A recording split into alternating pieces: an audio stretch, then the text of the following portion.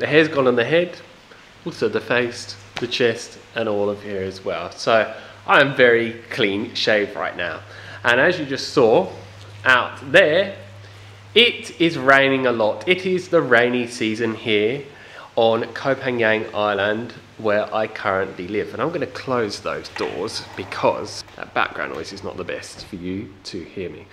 And that's just something that happens at certain points throughout the year. In different parts of Thailand, there's a rainy season, and it's going on at the moment. So it's rain, rain, rain, rain, rain. Further, it wasn't, but it's like, oh well, it's going on. Can't do anything about it. And if you want to find out why I shaved my hair off today, check out my Instagram and watch my stories, because you get a full explanation in those. So if you are not following my Instagram page, then go and check it out now and check out the story. So today I'm going to be talking about why I do no cardio or whatsoever.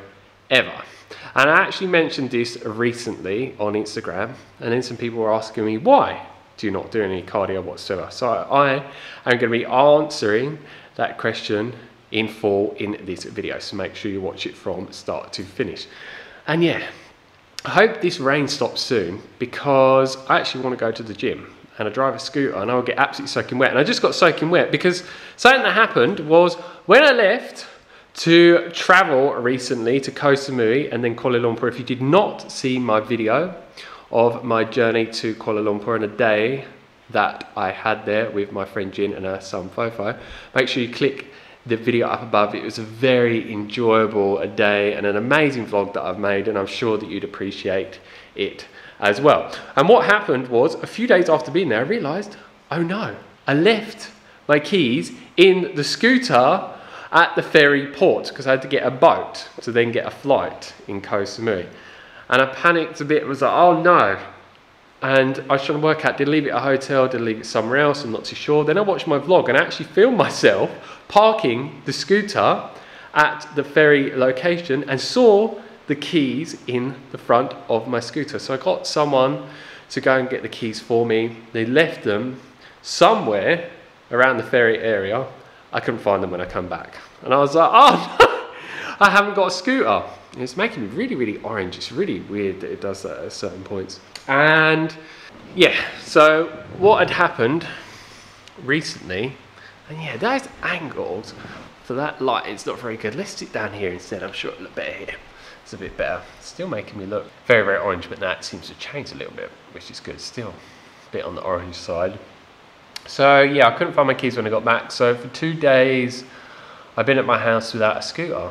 Haven't been out to see anyone because I can't get about at all. But it actually forced me to start cooking at home and making all my food at home, which is really good, because I wanted to start doing this. I wanted to switch to what's known as the IIFYM diet, which is if it fits your macros, to actually start a bulking diet. If you don't know what bulking is where you're eating a surplus of calories to gain more muscle mass. So when you're in a cut, you do calorie restriction to lose weight. So depending on what your goals are, you'll switch things up. And with it fits your macros, it's like you work out how many calories you need and then how much fat and protein and carbs to help you get the goals that you want with your body. And it doesn't matter what you eat, you can eat whatever you want as long as it fits your macros, which in my opinion is one of the best diets out there, because there's so many restrictive diets that say you can't eat this thing and that thing and that thing, this is unhealthy, that. But if it fits your macros, it removes all those restrictions as long as you stick to the calories that you need and the macros, which is really, really good. And this is why it's normally a diet that is way more easy for people to sustain, especially people that are trying to lose weight, rather than doing these extreme diets that can be really hard to sustain. Yeah, and I really wanted to make this video outside, but because it's raining, I can't do it all. I'm trying to make more vlog style videos, but yeah, I can only do the best that I am doing. So yeah, I actually haven't made any of my own food in my own home for, I don't know, 1.5 years or so. I've just been eating from restaurants. The only time I've made food at home is like smoothies, but not cooking at all. But now I've started having things such as overnight oats with organic maple syrup in, blueberries, 137 degrees, almond milk that's sweetened with coconut nectar, and also this stuff as well. The lighting's not going to be so good there, making me look a bit orange. But yeah, this stuff. Simple Organics Madagascar vanilla extract, the non-alcohol extracted one, which is just absolutely amazing. The flavour, the vanilla that it adds, and then I also add some protein powder into it to give it even more protein. I'll show you the protein powder I use. Normally this one, I actually work with this company. If you want a 20% discount, there'll be a link down below. They sell some of the best, cleanest fitness nutrition supplements out there. So now to the topic of the video. Why don't I do cardio? Well, I am someone that used to do loads of cardio before I got into calisthenics and wanted to start increasing my muscle mass. And yeah, when I used to do cardio, I was really into cycling, especially long distance cycling. And I wanted to optimize my cycling sports performance as much as possible. So I did my best by training consistently to improve my performance as best as I possibly could, whilst also dropping my weight as well, because if you look at professional cyclists, they have a very low body fat percentage and not loads of muscle mass, at least for long distance cyclists.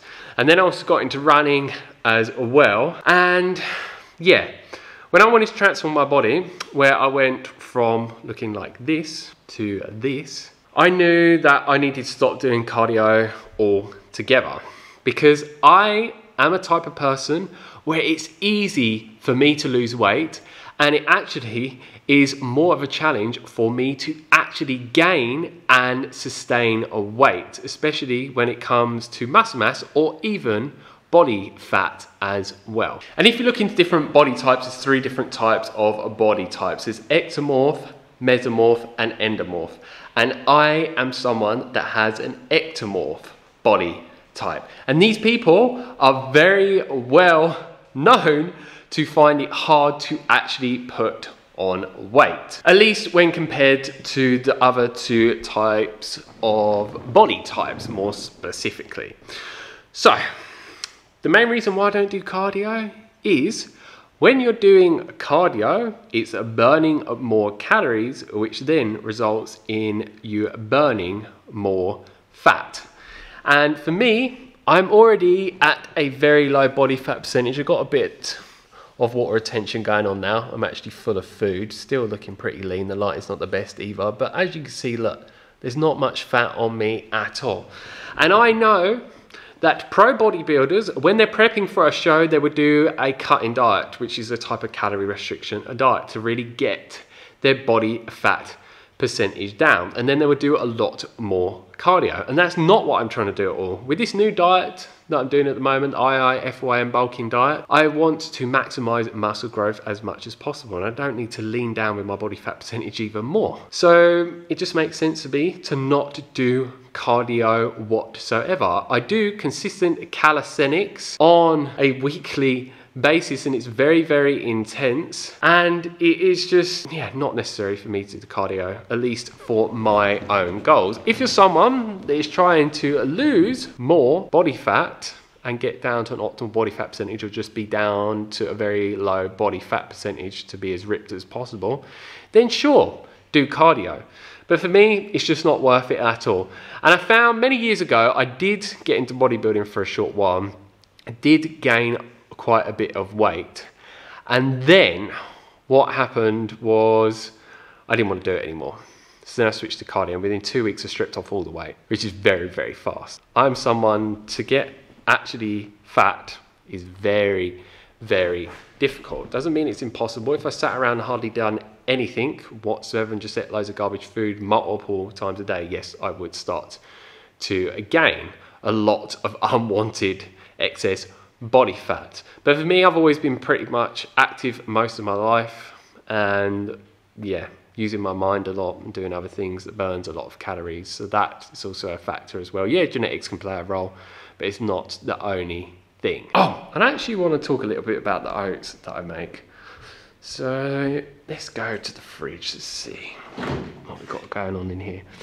So the maple syrup I use is imported from America. This stuff is divine. This is a keto dieter's worst nightmare. This is so good when added to the oats.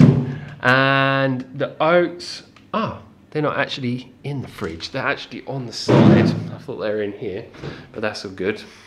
And this lighting, man, 1 minute I'm orange, then I'm looking like an Oompa Loompa, then I'm looking like something else. I'm not sure why that's exactly happening, but where are those oats? They're hiding around here somewhere. Ah, here we go. I'll show you over here. So there is the oats.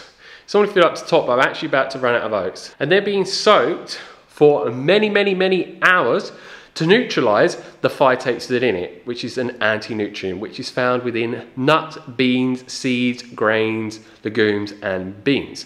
And if you don't know about its anti-nutrient, it makes it way harder to digest those foods, and it stops you from being able to break down the foods to actually absorb the minerals. So a lot of people could be eating things such as pumpkin seeds, not have them soaked, not neutralize the phytates within it, then you're not going to absorb the zinc. But by actually doing your research up online, different things at the list of foods I just mentioned need different soaking times. Some of them need something added to it that contains phytates to break down the phytates.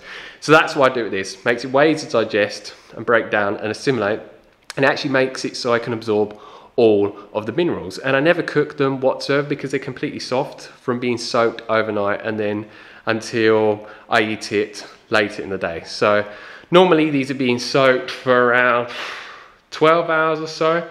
And yeah, I just added the almond milk to these to neutralize the phytates within it. And yeah, there's just a little side thing that I wanted to add in this video. And you can even take it one step further, is with most of the foods I mentioned under the categories that have phytates within them, you then can actually sprout them as well. Which, for example, if you were to sprout certain seeds, it has been shown from scientific research to increase the B vitamins anywhere up to like 1,000, 2,000 or even 3,000% increase in the B vitamin content within those seeds once they're sprouted, and it increases the protein that is within it by around 20%, the nucleic acid by around 20%, and the mineral content, I can't remember how much, but very high percentage increase as well. So it's just a win all around. And especially if you have to cook things as well, I do it with my rice, it shortens the cooking time, which is a really good thing, because anything I can do to shorten cooking time, that is absolutely brilliant. So there are the simple reasons why I don't do any cardio. Doesn't mean that I wouldn't do any in the future. And I'm telling you, what happens is if I go out into nature and I can run through nature, naturally, I just want to run. I love running. It is something that feels so natural to me.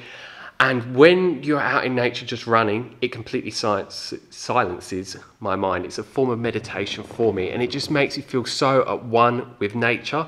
It's just really profound. I was going to get into ultra running at one point many years ago, but I never went down that path. But yeah, running just feels so good to me. It's definitely one of the most natural forms of cardio that we're doing.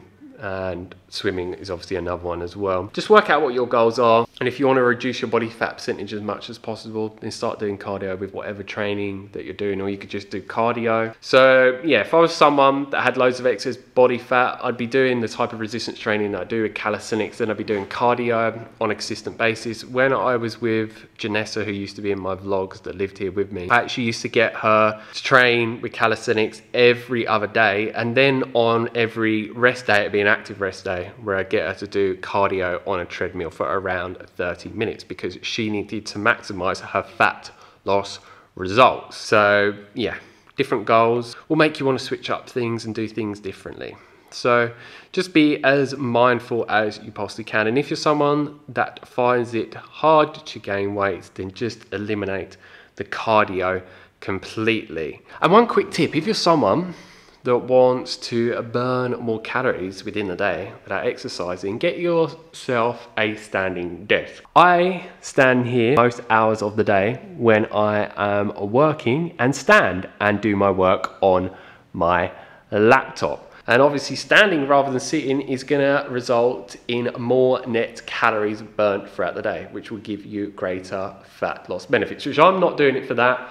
I'm just very aware there is a lot of negative effects from sitting for long periods of time. If you are not fully aware of this, do your research up online, and I'm telling you, it can just make you feel way more amazing actually standing the majority of the time whilst working, if your job allows you to do that, which mine obviously does. And you get so many people that are sitting at desk jobs most hours of the day, and they're not aware of how bad it is actually for them. And there's actually scientific research out there that shows it can actually have a negative effect on the exercise routines that you are doing. So you could be taking 1 step forward by training and 2 steps backward by actually sitting for long periods of time. You could do your research into that. Seems the rain is dying down a little bit, not that you can see, but I can hear. Hardly any rain right now, sort of sprinkling, still enough to get me wet. But yeah, I really want to train, so I definitely make sure that I get to the gym in a very short while and go and train. Oh, for anyone wondering, with this IIFYM diet that I'm doing, yes, I'm still intermittent fasting, normally around 16 hours a day. I am fasting, and yeah, normally eating for around an 8-hour window or so, and actually eating 3 meals within that eating window. If I need to extend the eating window a bit longer, then I'm more happy to. I'm not very strict with it, but I still stick to a minimum of 16 hours of fasting a day, because intermittent fasting is so good. I can never see myself going back to having breakfast and just eating all day long, like a lot of the bodybuilders out there, where they just eat from morning till really late at night. I don't think that's good for your health or longevity, and health is my #1 priority. So that's it from me in this video. I'm a little bit, what's the word? Not happy that I keep going from really orange to really white looking and all these other different colours. But yeah, there's nothing I could really do about it. When I edit the video, I do my best to make it look as best as possible so it looks a bit better. But yeah, just one of those things I have to let go of. Life is good. Life is good. And yeah, you can expect to get more videos from me that are definitely higher quality than this. Like I said, I can only make this indoors, and there's only so much that I can do in here. I'm trying to move around, make it as best as possible. If you'd like me to make more vlog style videos or any other types of videos, let me know down below, and I'll make them for you as soon as possible. If you have any questions, leave them down below. If you like the video, like it down below, give us a thumbs up. If you don't, give us a thumbs down. Please share this video with anyone else that you think needs to hear about why I don't do cardio, and all the other information and things that I've showed you in this video that may be valuable to someone that you share this video with. If you haven't already, click that subscribe button down below to receive a lot more videos from me on a regular basis. Make sure if you want to be notified when those new videos are uploaded, that you click that bell notification button next to the subscribe button. Otherwise, YouTube will not notify you of when new videos are uploaded, and I have new ones coming almost every single day on things such as calisthenics and calisthenics progression, workout videos, beginner workout videos, videos on intermittent fasting, dry fasting, weight loss, and many other different videos that can help you go in the direction to gain and maintain the body desire, the fitness levels and the energy levels that I've managed to, and many other people that have followed my information consistently over time. So as always, stay fit, stay energetic, and go get those gains. Peace.